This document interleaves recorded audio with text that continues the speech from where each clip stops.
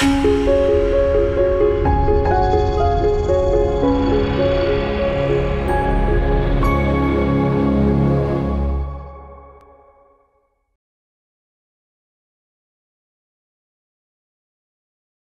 thank you here for the kind introduction. And with that, I also warmly welcome, good morning, good afternoon, everybody, to this Nelson Labs virtual symposium. I'm Philip Lauwers, representing Terumo Pharmaceutical Solutions, and the scope of my presentation will be how polymer-based pre-filled syringes can help minimize the aggregation risk, specifically of sensitive biotech drugs. So this is a snapshot of my presentation. I will first kick off with a corporate introduction about Terumo for those people in the audience that are less familiar with our corporate organization. Next, I will focus and highlight some of the current challenges of managing biopharmaceuticals. And next, how PLAJEX, as a polymer-based pre-fillable syringe system, can help preserve and manage sensitive biotech drugs. We will also deep dive on the silicone oil-free solution that we provide using PLAJEX and our eye coating stoppers, and how it also helps to minimize the risk of protein oxidation by using oxygen scavengers, by also using the steam sterilization methods that we have selected and validated for our polymer primary containers. And last but not least, I will also highlight some of the aspects of the contact materials, but again, also linking to the steam sterilization methodology that we apply for our primary container components and some of the extractable and leachable studies that we have executed in partnership with Nelson Labs. So with that, let's get started and let's do a quick introduction about Terumo as a corporate organization. Some of you may have picked it up last year, but in 2021, we actually celebrated our centennial. So Terumo was founded in 1921. It's by origin a Japanese company, and our headquarters is still located in Tokyo, Japan. But as you will see in the coming few slides, we are a true global organization with a global spread. Our sales amounts close to $6 billion US, and we have around 26,000 associates worldwide.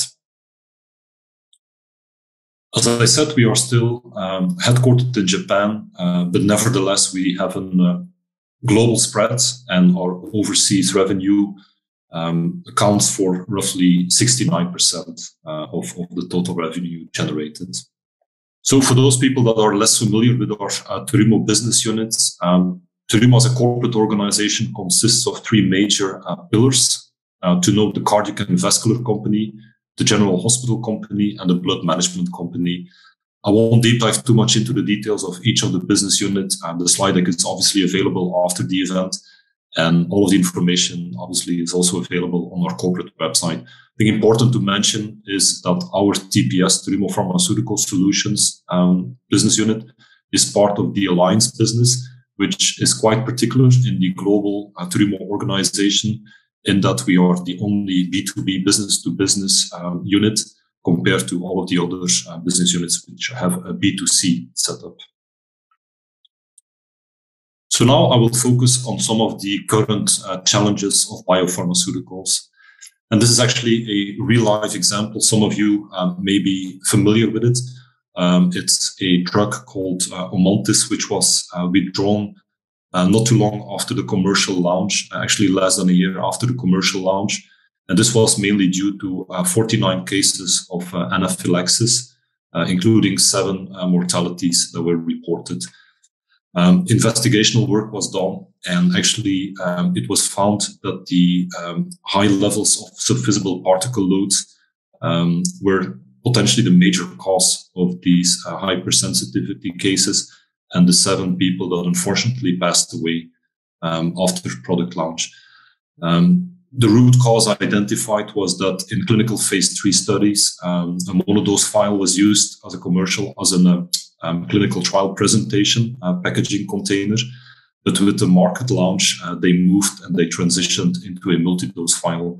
And although all of the physical, chemical assessments did not highlight any shortcomings, it was afterwards, as I said, shown that the high levels of subvisible particle loads were probably leading to these high level of hypersensitive cases. And again, I just wanted to bring this up as a real life example of why some of the challenges related to subvisible particles and why it is really important to monitor those, to quantify and identify them, and be aware. This next slide highlights the guidance for industry, which is material of reference for anybody working in our industry. It was released by the FDA in the summer of 2014, and it lists a number of factors that may potentially affect immunogenicity in therapeutic protein products. First and foremost, it is well understood and acknowledged that protein aggregates may provoke or fuel unwanted adverse immune responses. Chemical modifications, including oxidation, may lead to the same type of events. And again, subvisible particle range, specifically in the range 0.1 to 10 micrometers, also have shown to have a strong potential to be immunogenic. And then also leachables coming from the container closure system may be another attribute that may potentially provoke immunogenicity by chemically changing the therapeutic protein products. I think it's also generally acknowledged and understood in our industry that the regulatory framework is becoming more and more scrutinizing. And this is a snapshot of some of the major updates from the USP 40 edition. Completely new chapters, including the USP 1663 and 64, informative chapters specifically on best practice for extractable studies, and 64 for the assessment of leachables. Beyond that, revisions of the 661, specifically important for our business unit as it relates to plastic packaging materials, and then new informational chapters, the 1787 as an addition or a supplement to the 787, again relating to the measurement of subvisible particles.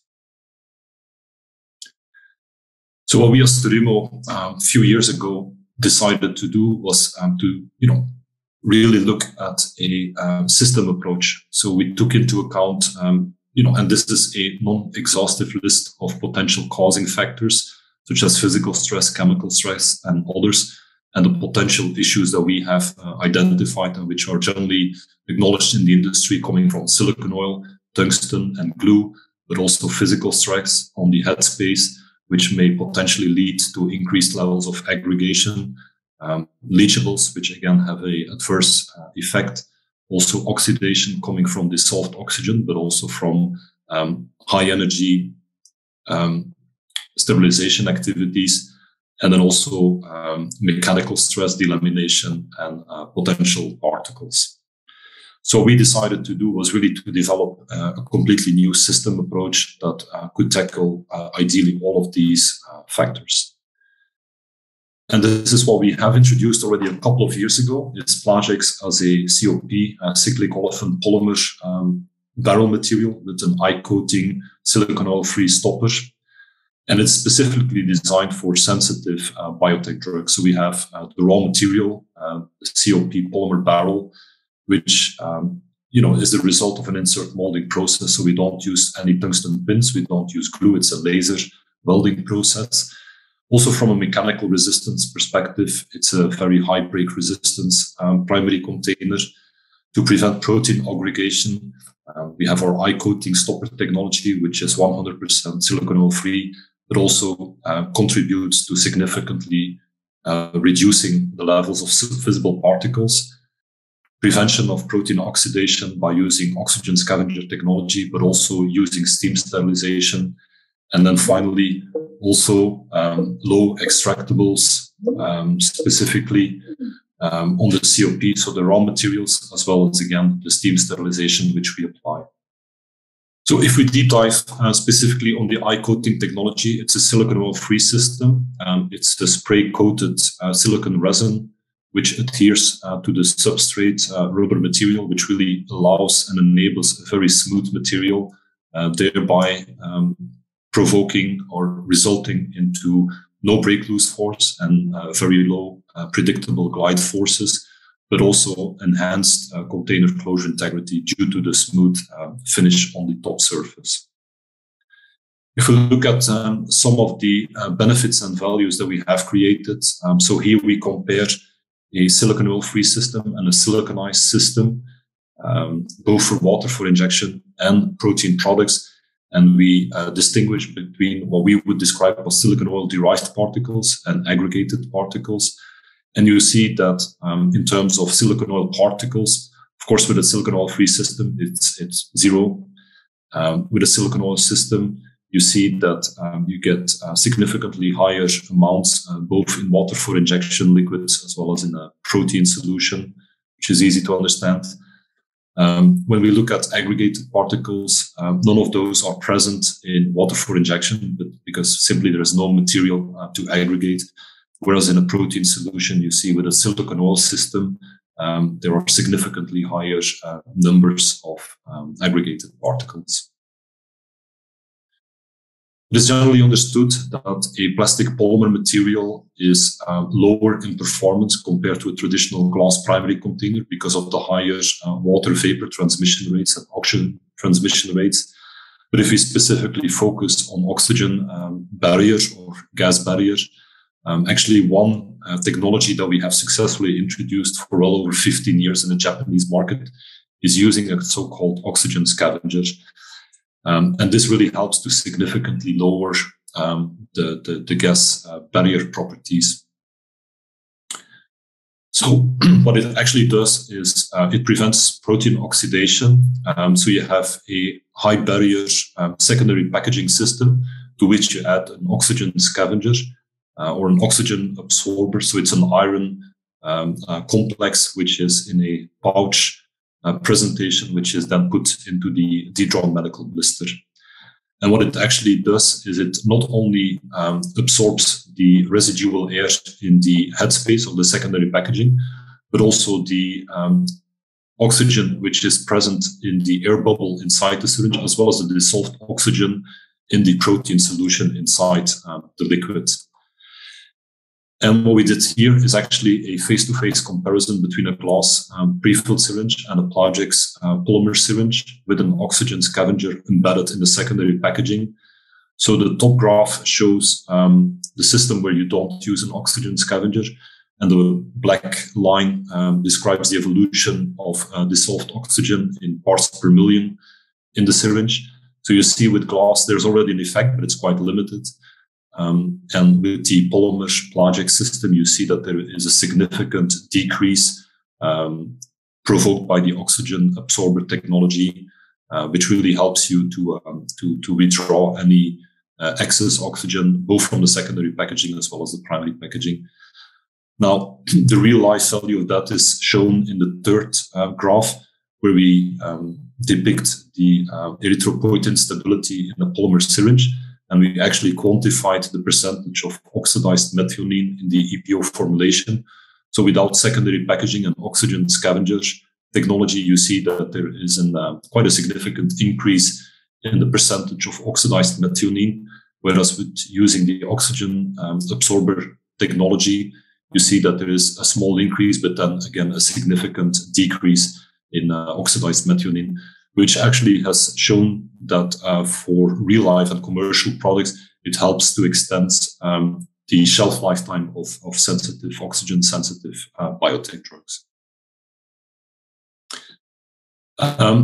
Next chapter is then specifically on why we strategically chose steam sterilization over other sterilization, high-energy sterilization methods.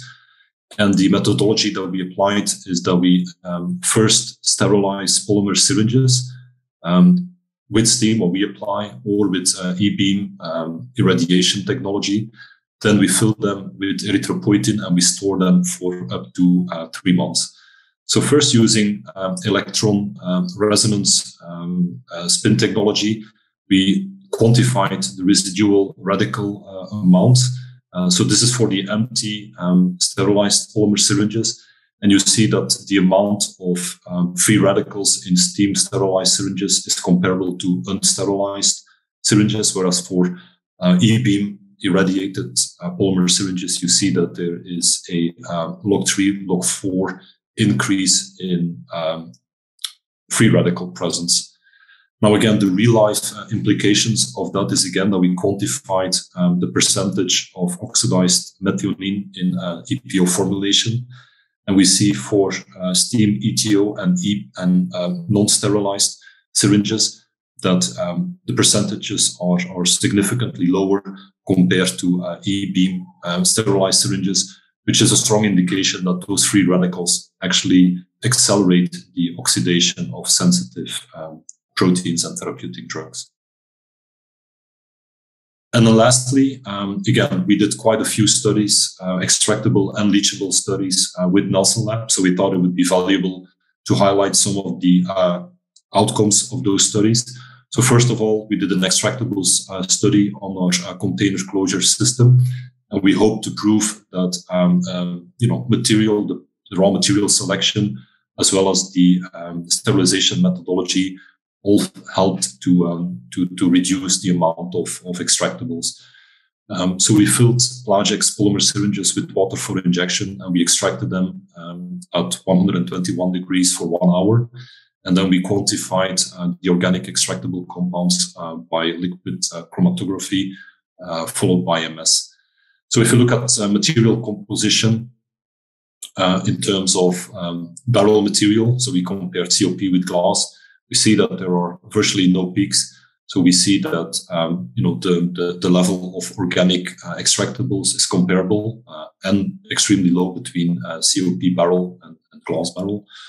However, for the stopper material that we selected, which is a chlorinated butyl rubber, we see that there are fewer peaks and lower peaks compared to traditional standard butyl rubber formulation in the industry.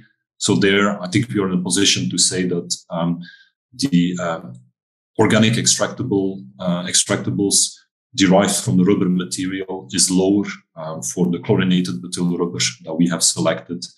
I didn't include it in this slide, but we've also been able to show that the number of peaks and the height of the peaks is significantly lower for the steam sterilization material that we apply compared to ETO or E-beam high energy sterilization.